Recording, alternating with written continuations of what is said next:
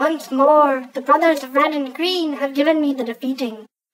But never my defeating shall be for good, for though the milk I have milked from evil has gone rancid, I shall milk new evil, and with it the world shall know that no matter how many beatings are delivered unto me, I shall still have fury!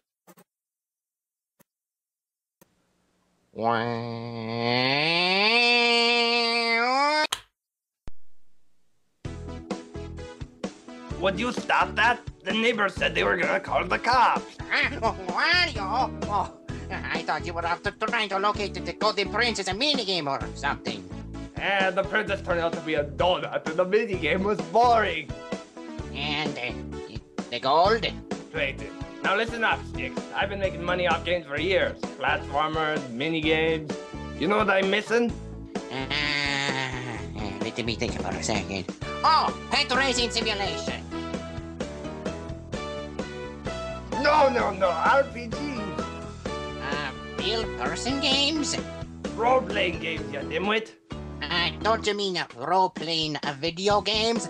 Role-playing games are like those pen and paper things, you know, like Castles and Koopas.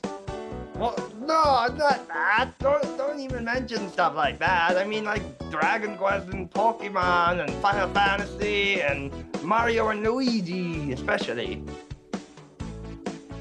Oh, sure, they give Luigi a starring role, but I keep getting stuck with those silly spin-off.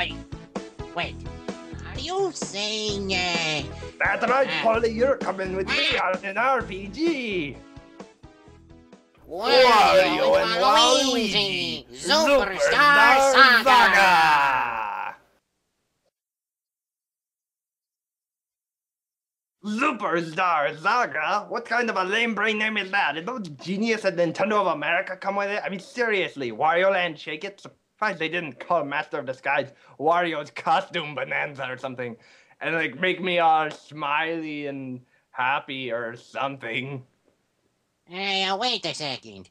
If the meta plot is that you're going to new territory with an RPG video game to sell, why is this going to be a video series on YouTube? I mean, isn't all that's on YouTube just cats cleaning pianos with their teeth or something?